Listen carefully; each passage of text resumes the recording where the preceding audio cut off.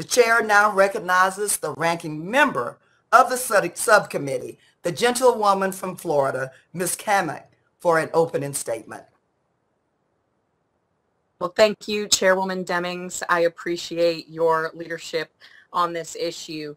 And as we've said many times before, we are extremely lucky that Florida has two leaders that are focused on our first responders, emergency preparedness, and have extremely personal ties to this. So thank you again for convening this important hearing today on our first responder communications. As we all know, first responders play an invaluable role in communities across America and ensuring that they have the necessary training, equipment, funding, and resources is a top priority. I look forward to working with the chairwoman to address some of the challenges currently facing our first responders, an issue I know that she cares very deeply about. Now, last month, as we mourned the 20th anniversary of the September 11th attacks, the 9/11 Commission report, which recounts events surrounding that tragic day, calls attention to the fact that the lack of communication among emergency personnel, 911 communication call centers, and individuals in the towers caused confusion, ultimately costing lives.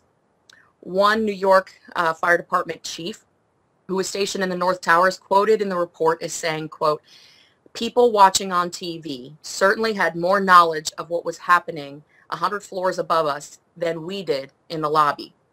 Without critical information coming in, it is very difficult to make informed, life-saving critical decisions."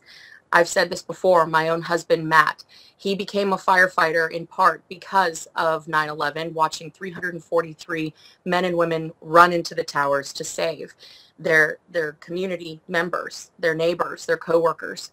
And I can't imagine, as the wife of a first responder, what it would be like to witness in real time a lack of communication on the ground. Now, fast forward, after first responders experienced similar communication challenges during Hurricane Katrina in 2005, Congress passed the Post-Katrina Emergency Management Reform Act. This legislation took significant steps to standardize emergency communications across the country by establishing the National Emergency Communications Plan. Now, as a result of the work accomplished by the NECP, a survey conducted in 2018 found that 84% of state and territorial respondents reported significant or some improvement in the strengthening of their communications operability. The Post-Katrina Emergency Management Reform Act also helped provide state and local first responders with access to grant funding to develop and implement statewide communication interoperability plans to enhance interoperable communications for public safety and officials at all levels of government. In 2012, Congress took an additional step to improve our nation's emergency communication network by passing the Middle Class Tax Relief and Job Creation Act. This legislation established the First Responder Network Authority, also known as FirstNet, which is responsible for overseeing the build-out and operation of a nationwide interoperable public safety broadband network. This dedicated public safety network has been critical in ensuring that during a disaster, necessary information is able to reach first responders on the ground. While both the Post-Katrina Emergency Management Reform Act and the Middle Class Tax Relief and Job Creation Act made significant improvements to emergency communications, many challenges still remain. One such challenge facing first responder networks is the very real threat of a cyber attack. In fact, a recent survey conducted by SafeCom found that over a third of organizations indicated that cybersecurity incidents have had an impact on the ability of their emergency response providers and government officials' ability to communicate over the past 5 years. The study also found that fire departments and organizations located in rural areas tend to be the least prepared for cybersecurity attacks, with 62% of fire departments indicating that they do not conduct any cybersecurity planning. And over 55% of organizations surveyed indicated that lack of funding is the reason that they do not and cannot invest in cybersecurity. First responders in rural areas like Putnam County, one of my counties in my district, oftentimes do not have the necessary funding to update their technology. Even when they are able to secure the necessary funds, the technology can be unreliable because of a lack of coverage. However, while advances in technology may lead to increases in cyber attacks, technological innovations can also be revolutionary.